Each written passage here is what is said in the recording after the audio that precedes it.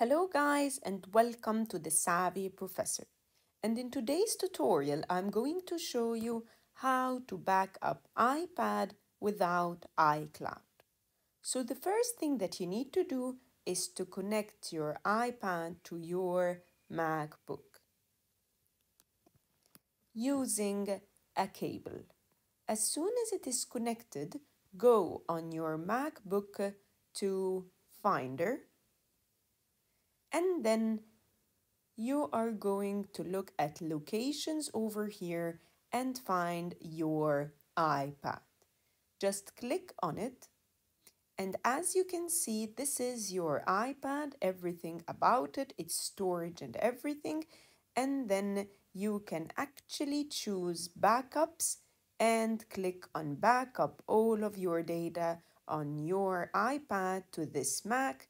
And if you click on backup now, everything on your iPad is going to be backed up to your MacBook. And that's how you can back up iPad without iCloud.